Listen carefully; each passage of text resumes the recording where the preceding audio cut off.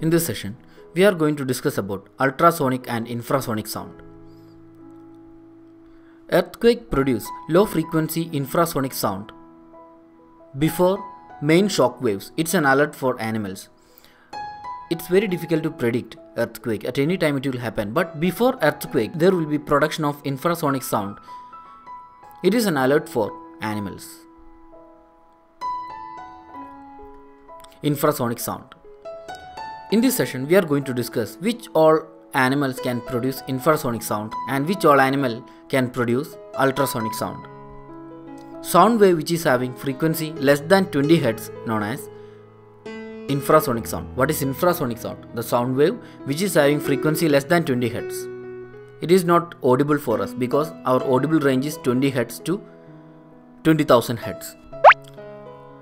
Rhinoceros communicate using infrasound of frequency as low as 5 Hz. Rhinoceros can produce infrasonic sound. The frequency of that sound will be 5 Hz. Whales and elephants produce sound in the infrasound range. They can also produce infrasonic sound. Ultrasonic sound. Sound wave which is having frequency more than 20,000 Hz. These sound waves are known as ultrasonic sound. It is also not audible to us because our audible range is 20 Hz to 20,000 Hz. Dolphin can produce ultrasonic sound and bats can produce ultrasonic sound.